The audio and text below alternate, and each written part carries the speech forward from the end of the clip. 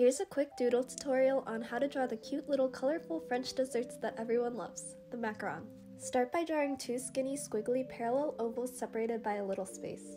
On the outside of both of the squiggles, draw wide curves, kind of like you're drawing a hamburger bun. Then I draw two small curves to outline the filling directly below where the other lines end. Then my favorite part, coloring. I love that you can make them all sorts of colors. I like to choose two shades of the same color so the meringue is the lighter shade and the filling is the darker shade. Now have fun drawing little macaron doodles.